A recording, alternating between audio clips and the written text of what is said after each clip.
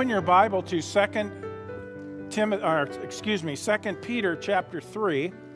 2 Peter chapter 3. 2 Peter 3. Does God send people to hell? You hear that at times. People who are unbelievers, people who are atheists, people who are agnostics. Many people will say something to the effect of, I cannot believe in a God. I'm an atheist because I can't believe in a God who sends people to hell. Well, we are covering that issue today from a biblical perspective. This is a question that comes up regularly. We've touched on it before, but I wanted to spend some more focused time on it today. It is a very serious issue. It is a very serious issue. It deals with the most important issue that there is in life, of course, because depending on what you do with the truth that we will look at today will really affect your eternity and where you're going to spend eternity. Maybe you're somebody who you've got questions and you don't understand. Well, hopefully you'll get your answers today and you'll end up understanding what Christ has done for you and how God sees you and how much He loves you and what He wants to give you, which is a home in heaven as a gift, and that you'll put your faith in Jesus Christ as Savior. We see the nature of God in 2 Peter chapter 3 and verse 9, where it says, "The Lord is not slack concerning His promise, as some men count slackness, but is long-suffering to usward." People ask sometimes, why doesn't God step in and do something with all the corruption and evil that is in the world today? Because He's being long-suffering, that is why. Because He's waiting until a further time, because He wants more people to put their faith in Jesus Christ as their Savior before He begins this horrific time on the earth called the tribulation period, 7 years of unprecedented destruction and testing and trial and judgment. That's coming. And so the Bible says God is long-suffering to us. We're not willing that any should perish. It is not God's will that any would be lost or that any would end up in hell, but that all should come to repentance. Of course, the word repentance means a change of mind, okay? You understand, you see your need that you are lost, you are guilty, you are a condemned sinner. You understand you can't save yourself. And then you understand God so loved you, He sent His Son to die in your place to pay your sin debt, and that He did that and He rose from the grave. And you understand that all you need do is trust in Him as your Savior, and God will give you everlasting life as a gift. This is the message of the Bible. This is the heartbeat of God. And by the way, this is the whole reason Jesus came into the world, was to provide salvation for lost mankind. So keep that in mind. Does God send people to hell? Well, the short answer is no. No, God does not send people to hell. Let me say it again. God does not send people to hell. People want to make these false accusations against God without understanding or being open to the real facts. Man ends up being separated from God for all eternity because he rejects God's plan of salvation. It is His choice. It is His choice. God created us as beings who have the ability to make choices. Okay? The mess we are in today in this world is because man made the wrong choice.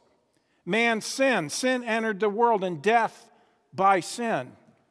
And so we've got this situation, but once man sinned and death came upon all men, according to Scripture, and death came into the universe and into creation and into mankind, God promised He would send a Redeemer to provide a fix for that, to provide restoration. You might say, how quickly did He do it? Well, man sinned in Genesis 3, and God provided the solution in Genesis 3. How's that? Shows you the heart of God. Shows you the heart of God. Man ends up being separated from God because of his choice. Some would say, but what if they haven't heard the message? Well, we're going to get to that this morning, because that is really part of the issue. So let's look at two major points today, and then there are some subpoints, especially to this first one. The first major point is this. The Bible says that man is without excuse. All right? Now let that sink in. And we're going to look at it, and we just read it this morning when we opened, but we're going to look at that in detail in a few minutes. I want you to let that sink in, though, to your minds this morning. Man is without excuse. In other words, dear friend, understand this. When a person stands before God at the great white throne judgment, which is the judgment for the lost at the end of time, he will be without excuse. In other words, there will be no excuse for his lost condition at that point. No excuse for that. Yeah, but what about no? No excuse according to the Bible, and we'll see why this morning. But look with me to Psalm 19. Turn in your Bible to Psalm 19. Why is man without excuse? Well, let's start looking at some reasons. Number one, he's without excuse because of the witness of creation. He's without excuse because of the witness of creation. In Psalm 19, verse 1, it says, the heavens declare the glory of God. You notice the heavens, the universe is shouting the glory of God. You look around, and that is what's going on. God is saying, I am here. I am God. There is none other. I am God Almighty. When you look at creation, that is the message that's coming out. I am God. There is no other. I am the great creator. You are accountable to me. This is a witness of the reality and the existence of God. Creation is. The heavens declare the glory of God, and the firmament showeth his handiwork. Day unto day uttereth speech. Isn't that an interesting term?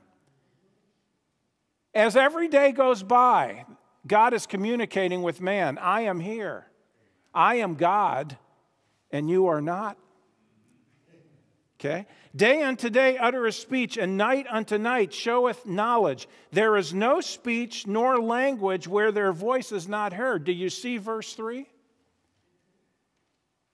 You know, we want to think about, well, what about that primitive, quote-unquote, primitive man in the jungle, in the Amazon? Guess what? God is speaking through creation. God is speaking. There is a universal witness going on by God himself through the creation 24/7 as time goes on. There is no speech nor language where their voice is not heard. Means everywhere people are hearing it. Let's go to Romans chapter 1. Romans chapter 1, which is where our scripture reading was today. I'm going to look at many scriptures, so please do follow along. Hopefully you brought your Bible with you. If you didn't, we'll be projecting the verses up on the screen here. Romans chapter 1. It says this in verse 18, for the wrath of God is revealed from heaven against all ungodliness and unrighteousness of men, who hold the truth in unrighteousness. The word hold there means to hold down, to suppress it. Okay? Man is trying to suppress the truth of God down. Because that which may be known of God is manifest in them, for God hath showed it unto them. You notice? God has already showed it to man. Now watch this. For the invisible things of him. People say, I believe in God if I could see him. Well, you can see the evidence of him. He's a spirit. You can't see spirit. And by the way, he did give us a break when Jesus was here, because Jesus is God manifested in the flesh. And Jesus said, "He who has seen me has seen the Father." Because that which may be known of God is manifest in them, for God has showed it unto them. For the invisible things of him from the creation of the world. Do you see that? From the creation of the world, since the beginning of time, are clearly seen, being understood by the things that are made, even his eternal power and Godhead, so that they are without excuse. There is the witness of creation, the world in which we live. Folks, it is a pathetic, and I don't say that in a condescending way. I'm trying to find the right word. It is a pathetic situation we have when a human being can look at the world around them and see the magnificence of design in creation. You even look at something as simple as a daisy, and you see the geometry of the shape of that, and all that is around us, the magnificence of God's creation, and for people to look at that and say, "I don't believe there is a God." Where did the design come from? It didn't just happen. It takes more faith to believe it just happened than to believe there was a maker, a creator of these things. No, God is witnessing to us. He says, "I am there. You have an accountability to me. I am speaking to you, and there is not a place in the world, regardless of who it is, that is not hearing," or let me put it this way, that the sound is not heard, or that the sound is not available. Whether people are listening to or not, that's up to them. But you notice in verse 20, that's a powerful, powerful 4 words there at the end of the verse. They are without excuse. Let that sink in. Without excuse. Friend, when you stand before God, if you don't trust in Jesus Christ as your Savior, when you stand before God, you will be able to utter nothing that will be of value, that will change your destiny. You will be without excuse. Without excuse.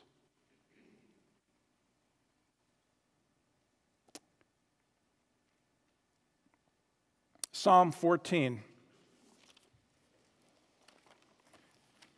Psalm 14. Now, we'll be back to Romans, by the way.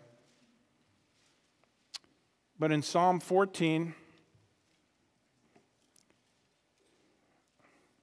it says in verse 1, "The fool hath said in his heart, there is no God." Now look at what God says about the one who says that. "They are corrupt. They have done abominable works. There is none that doeth good." You see, man has rejected the truth of God. It isn't that the truth isn't there. It is that man has rejected it. That is why he's without excuse. Because he did not want to be accountable to God, he came up with something such as the false theory of evolution. Okay? Make no mistake about it. Darwinian evolution, if it is true, the Bible is not true. All right? There is no marriage. There is no compromise. If Darwinian evolution is true, the Bible is not true. And if the Bible is true, evolution is not true. The two do not go together. They cannot be married.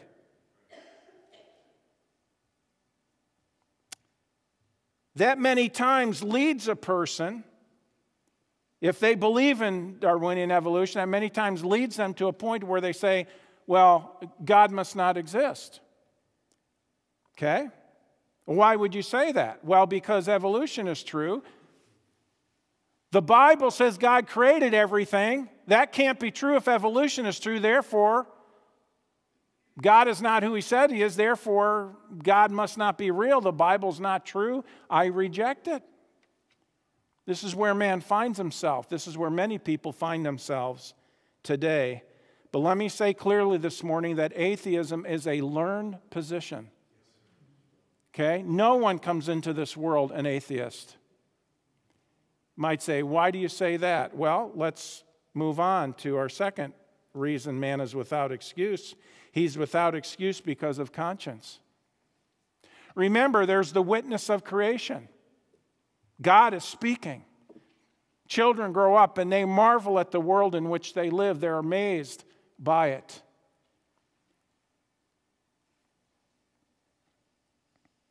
But man is without excuse because of conscience. Back to Romans chapter 2, it says in verse 14, "For when the Gentiles which have not the law do by nature the things contained in the law, these having not the law are a law unto themselves, which show the work of the law written in their hearts, their conscience also bearing witness." Do you see it?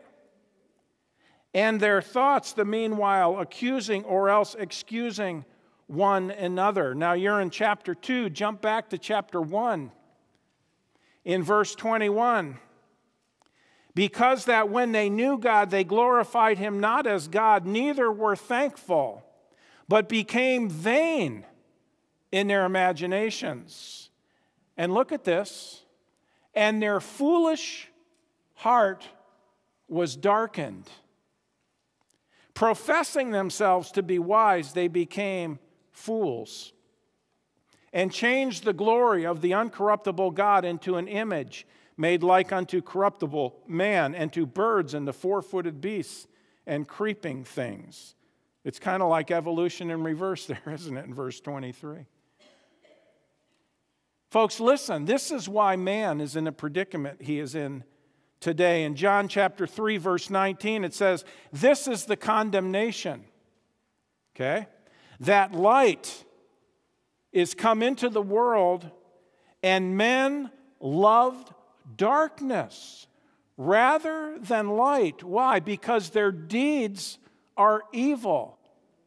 Do you know there are famous evolutionists that have said the reason we believe in evolution, even though it's got its faults, is because basically of their immoral preferences. I'm being discreet this morning. Because they want to cling to their immoral preferences and their immoral lifestyle. Therefore, to do that, they have to reject God. So they reject him. Their foolish hearts are darkened. Professing themselves to be wise, they became fools. Men love darkness rather than light because their deeds were evil. Man's wickedness and pride can blind him to the truth. He chooses darkness, though. You understand that? Man chooses darkness because God provides light. But because man chooses darkness, he gets to where he doesn't believe. He gets to where he rejects God. He gets to where in his mind it's easy to reject God. And he seeks out groups that will agree with him. And in his mind temporarily, and I say temporarily because one day he'll stand before God, in his mind temporarily, he feels better about his position because he's got other people saying, yes, that's right, yes, that's right, yes, you're right, yes, we stand with you. And they think there's strength in numbers. But friend, there are no numbers that can stand before God Almighty. None. Man is without excuse.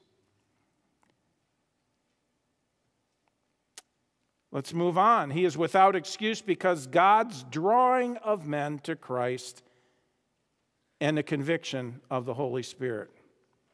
He is without excuse because of God's drawing of men to Christ and the conviction of the Holy Spirit. I want you to see this. Look with me to John chapter 12. John chapter 12. These are very important verses because, people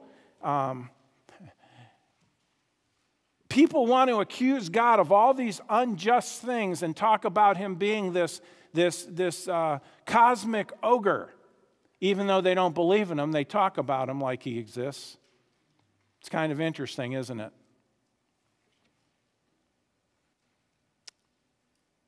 But what is going on? Here's what's going on. Regardless of man's rejection of the Lord, regardless of man's rejection of Jesus Christ, here's what's going on behind the scenes. You want to know what's happening? Here's what's happening.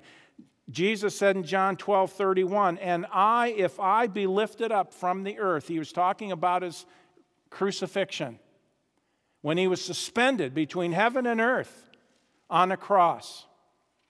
He says, and if I be lifted from the earth, watch this, will draw all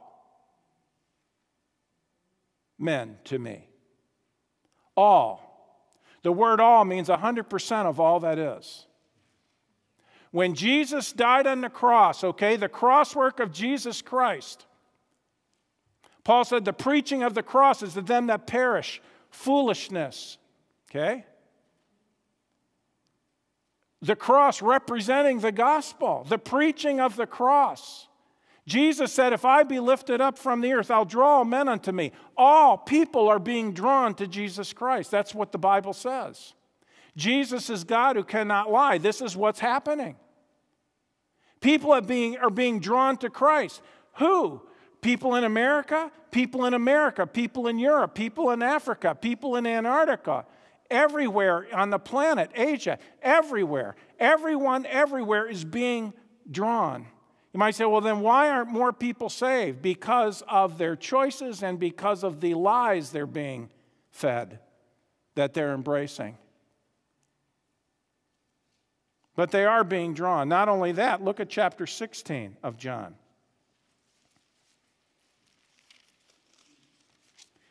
Now, we've already looked at it. Man is without excuse. And I'm giving you reasons today, and the Bible's giving us reasons why man is without excuse. The witness of creation, the witness of conscience, the drawing of men to Christ, and also under this, the conviction of the Holy Spirit. John 16:7, Jesus said, nevertheless, I tell you the truth. It is expedient for you that I go away, for if I go not away, the Comforter, which is the Holy Spirit, will not come unto you, but if I depart, I will send him unto you. And when he is come, he will reprove, that means convict, the world. Who? The world, not just the United States, the entire planet. But he is working here. He will convict the world of sin and of righteousness, and of judgment, of sin because they believe not on me, of righteousness because I go to my Father and you see me no more, of judgment because the prince of this world is judged. But you see, folks, while the conviction and the drawing is going on all the time through the cross of Christ, through the conviction of the Holy Spirit, through the creation of God, through the conscience that God has given us, man can resist the drawing of the Lord. But that resistance is a choice. It's a choice. That's why man is without excuse. Look at John chapter 5. John chapter 5.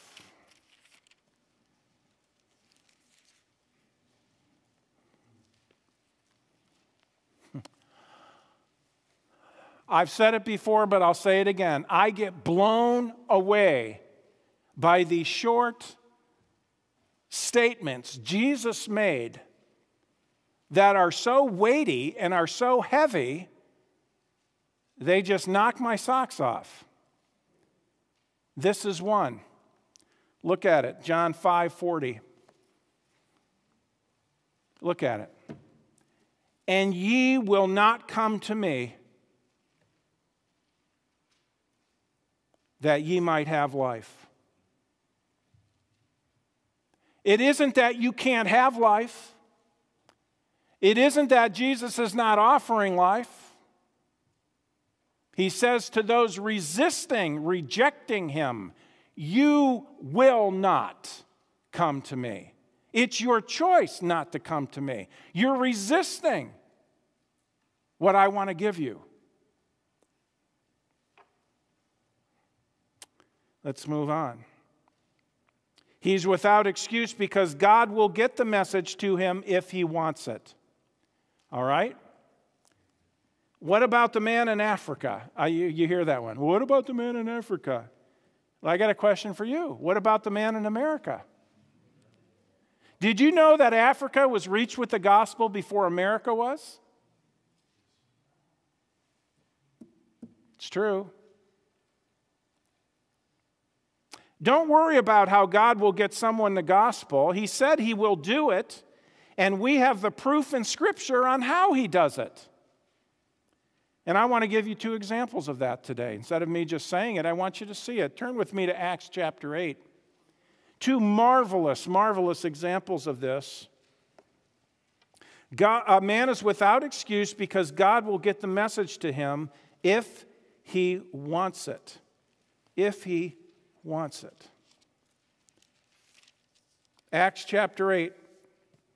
The story of Philip and the Ethiopian eunuch.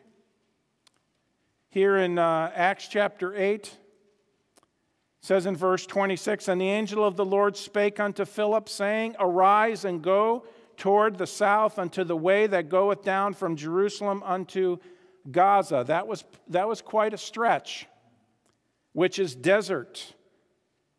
Jump down to verse 30. And of course, what was it? There was an Ethiopian eunuch. He was in his chariot, and he just happened to be reading Isaiah.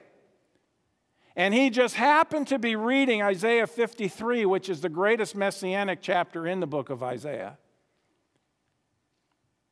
You can read Isaiah 53, and you know it's talking about Jesus Christ and what he did on the cross for us. It says in verse 30, "And Philip ran thither to him and heard him read the prophet Isaiah and said, Understandest thou what thou readest? And he said, How can I, except some man should guide me? And he desired Philip that he would come up and sit with him." Jump down to verse 35. "Then Philip opened his mouth and began at the same scripture and preached unto him Jesus." Here's a man with part of Isaiah. He's reading Isaiah 53. Why in the world is he reading Isaiah 53? I'll tell you why. Because he's being drawn by God. That's why. Because God's working in his life. And because this man wanted truth. He didn't know what it was, but he wanted the truth. And God says, I will get it to you if you want it. And that's exactly what he did. And he sent Philip many miles to go talk to this guy. He was out in the middle of the desert. Now, if God can do that in Acts chapter 8, can't he do that today? Yes, he can do that today. He does it today. And there's testimony after testimony, miraculous ways God has gotten the message to people. See, folks, man is without excuse. Let God be God. How's he going to get it there? Don't worry about it. If he created the universe, I think he can get the message to somebody who wants the truth. Let me give you another example. Cornelius, Acts chapter 10. I really like Cornelius because he was a centurion. He had an Italian band. Capiche? Okay. And don't come up afterwards and ask me what capiche means. I think it means, do you understand? Or do you get it? I don't know that for sure. My mom would sometimes say it. Okay. Do you know how to speak Italian? Very few words in Italian. Very few words. But here in Acts chapter 10, we know in the book of Acts, here's Cornelius, and he prayed unto God. And the word prayed means a petition arising out of a sense of need. And, that just sounds pretty generic, doesn't it? But we find out later that the need was salvation. He was responding to the light and the conviction and the drawing in his life. And he was responding, wanting to know. And God says, I'm going to get that to him. Now, understand this. He's a Gentile. Peter is a Jew, and he's a very Jewish Jew. And he's saved. And so God had to give Peter a vision, and he gave it to him 3 times to get it through his head that he was going to be speaking to a Gentile, because Jews just didn't do a whole lot of that. But you see the heart of God, not willing that any should perish, but all should come to repentance. And here we see in Acts chapter 10, Cornelius had prayed that the Lord would bring the truth to him, and the Lord sent Peter almost 40 miles. That's from St. Cloud to Rogers, Minnesota. And they didn't have cars.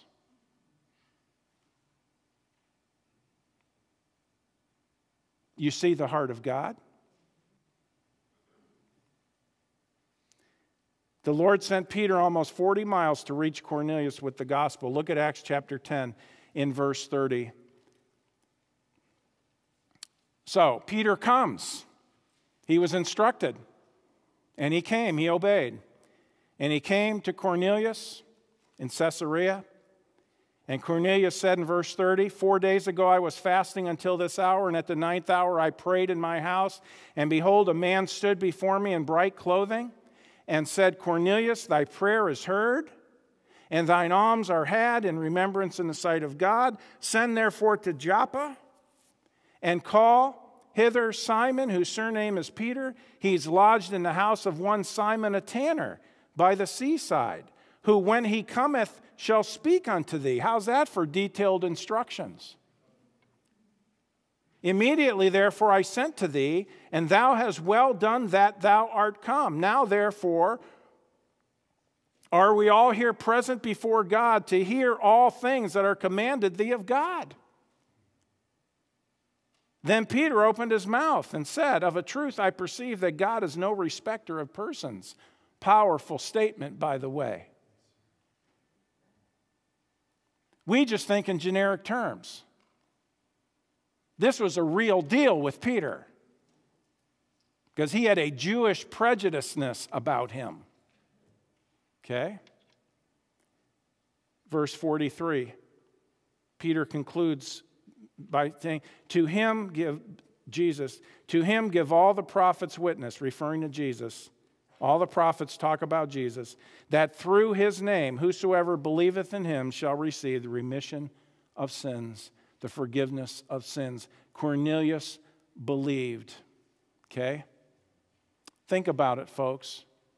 Can God do this? Yes, he can. Can God get the gospel to somebody in a remote place? Yes, he can. And I'll go further. Yes, he does. Yes, he does. So, man is without excuse because of God's drawing of men to Christ and the conviction of the Spirit. He's without excuse because God will get the message to him if he wants it. If a man wants the truth, he may not even know what it is, but God knows the heart, and he will get him the message. Let's move on. He's without excuse because the Bible tells us the truth. The Bible tells us the truth. In other words, how it really is. Do you see the work of Satan? He is constantly, since there's that chapter again, Genesis chapter 3, been questioning and trying to get man to doubt the validity of what God has to say.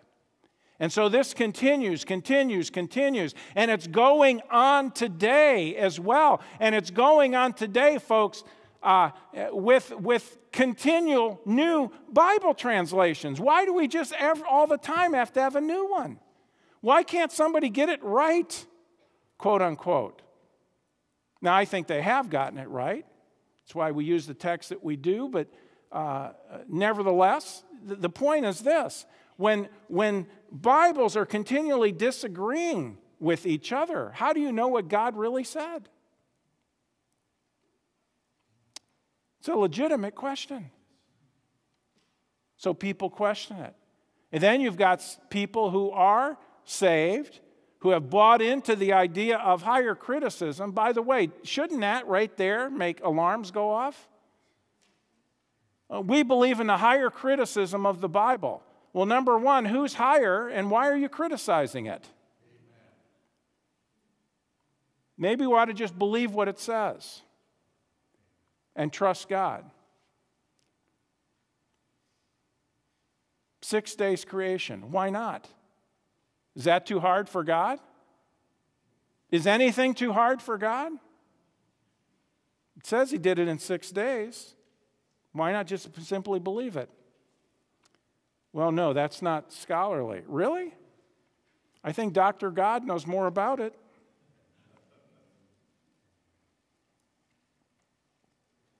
I think it's kind of interesting in Romans 1, it says, professing themselves to be wise, they became fools. Do you think it's funny that the teachers in the universities are called professors? Anyway, sorry, I apologize, but I just think that's interesting. Here's the point. The point, though, folks, is this. Man is without excuse because the Bible tells us the truth. And what that means is that man is personally responsible for how he responds to it. In John chapter 12, Jesus said, he that rejecteth me and receiveth not my words has one that judges him. The word that I have spoken, that same shall judge him in the last day. You want to know the standard of judgment that will be used against man? When man stands before God, it is this book right here. It is this book. No wonder people are trying to do away with it, change it, pervert it, question it, doubt it, reject it, because they don't want to be accountable. God says we are accountable. What you are hearing today is the truth of the matter, and you are responsible to believe what you are hearing. Okay? Which leads us to our second point, and we're shifting. It's the pivot today. God has done all the work necessary for you to go to heaven and keep you out of hell. Okay? Does God send people to hell? No, he does not. God has done all the work necessary for you to go to heaven and keep you out of hell. He offers salvation to hell, or salvation from hell to you, to all of us, as a free gift. Let that sink in. It is a free gift. Eternity in heaven, not eternity in hell, is a free gift. Does that sound like somebody who's sending people to hell? No, it does not. God has done all the work. Imagine, for an example, if you're diagnosed with cancer and they say, you have a month to live, you're going to die in a month. And so after the initial shock of it, of course, you start investigating and looking for answers to this. And you hear of some man who has come up with an absolute 100% cure for your cancer. And he gets connected with you and he says, I have the cure. Yes, I do. I will let you have it. I will let you have it for free. You can have it for free. And if you take my cure, you will be cured for cancer. You'll never die of cancer. And you say, I can't believe it. That's too easy. Certainly there's got to be small print. This is a trick. This is crazy. I can't believe it. This is easy believism. Well, let me tell you something. This is exactly what Jesus has done, has provided for us eternal life as a free gift. Look with me to Romans chapter 3. Romans chapter 3. We see what God has done. We see it explained. Romans 3:23, for all have sinned and come short of the glory of God. That's why you can't go to heaven. because you're a sinner. I'm a sinner. We're all sinners. Everybody is. For all have sinned and come short of the glory of God. But through what Jesus did on the cross, and I'll explain that in detail in just a moment, we are being offered eternal life as a gift. Verse 24, being justified, declared as righteous freely. See, there's no price for us to pay. Freely by His grace. Grace and free always go together because grace is unmerited, undeserved. Being justified freely by His grace through the redemption that is in Christ Jesus, whom God hath set forth to be the propitiation, the satisfactory payment, through faith in His blood, to declare His righteousness for the remission, the forgiveness of sins that are past, through the forbearance of God, to declare, I say at this time, His righteousness, that He might be just and the justifier of him which believeth in Jesus. Who will He justify? Who will He save? Who does He give eternal life to? The one who puts his faith, who believes in Jesus as a Savior. Where is boasting then? It is excluded. By what law? Of works? Nay, but by the law of faith. Therefore we conclude that a man is justified, declared righteous by faith, without the deeds of the law. Simply by faith, without doing good deeds. Because if you have to also do good deeds, then it's not free. It's not by grace. If you have to be good to go to heaven, it's not by grace. If you have to live a faithful life, it's not by grace, because grace is unmerited, undeserved kindness. No, but the Bible's clear, isn't it? For by grace are ye saved, through faith, and that not of yourselves. It is the gift of God, not of works, lest any man should boast. God is a just and holy God by nature, and His justice must be satisfied. If sin were allowed into heaven, then death would be there as well, and not eternal life. The Lord cannot let a person into heaven until a person's sins are gone, and that person has God's own righteousness. So then how are you going to get that? How are we going to get it? We have failed. Look, this is sin. This is us. We're sinners. Our sin separates us from God. You can't get to heaven with your sin. You have to be sinless. God says it must be paid for. God is a holy God. Justice must be satisfied. Death must take place for that sin. If you die for your sin, you'll not only die physically, but spend forever separated from God in hell. God says, I love you. I have provided for you the way to heaven, to where you don't have to go to hell. As a matter of fact, He says, I not only provided it, I am the provision myself. This hand representing the Lord Jesus Christ. And when Jesus went to the cross and died on the cross, He paid for our sins. He died in our place. He had to be God because we needed a perfect substitute. He had to be man because man needed another man to die in his place. Enter the God-man, the Lord Jesus Christ, the only one ever.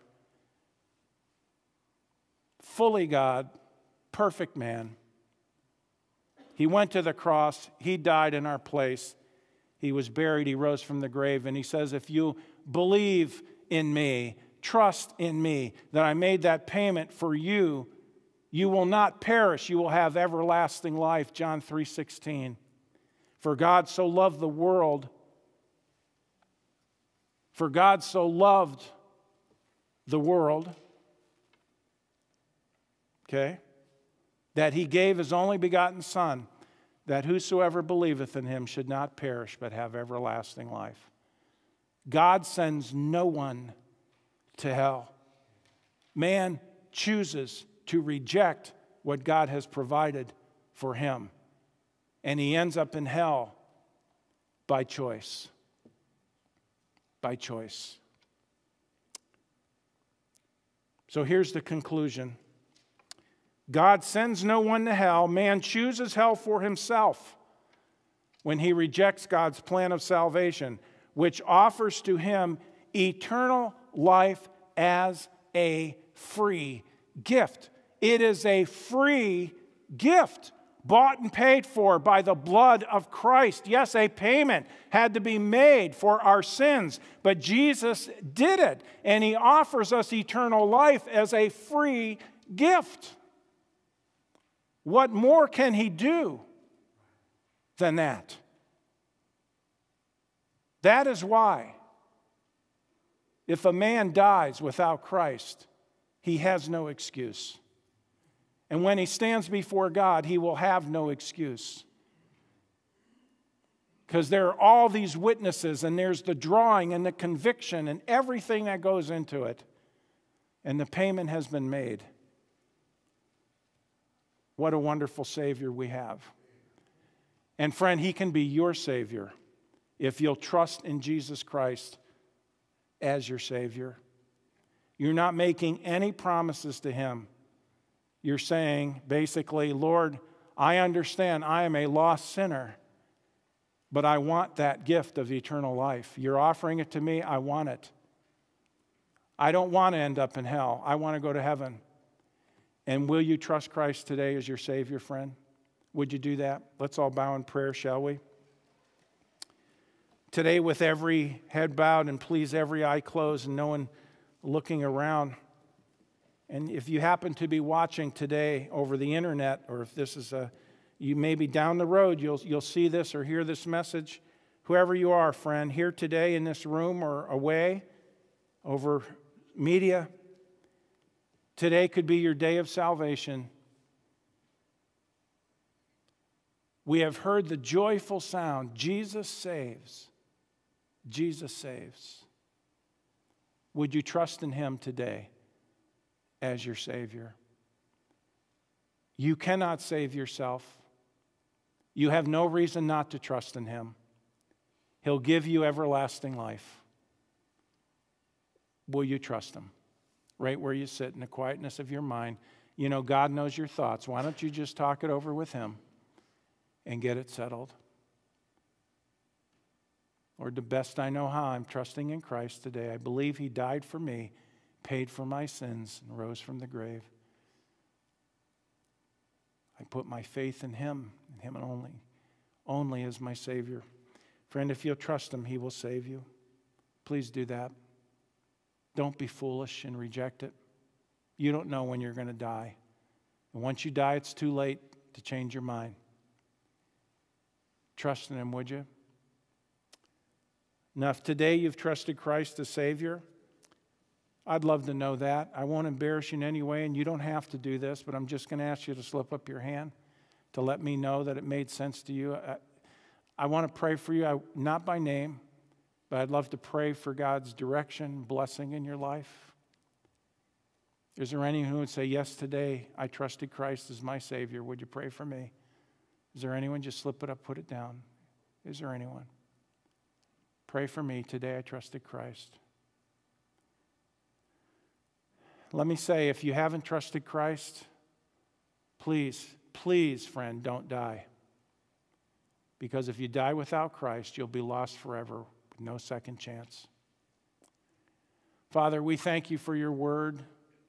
We thank you for your loving heart, how your heart breaks when people die without Christ. The payment has been made. The sacrifice has been made. You offered up your very Son as a payment for our sin. And men still reject you and reject your ways, yet you love us so much. You did all the work, and you offer it freely. Help us, Father, have compassion on the people we meet. Many do not understand, many have not heard, but Lord, there are those who are searching and those who are open. Please lead us to those, Father. We thank you for this day, and we thank you for each one here. We pray in Jesus' name. Amen. Well, friends, that concludes this edition of Voice of Assurance. Thanks so much for listening, and would you share this ministry with a friend? To contact us or learn more about our ministry, please visit www.northlandchurch.com. Your prayers and support for this ministry are greatly appreciated. Thank you so much, and God bless you.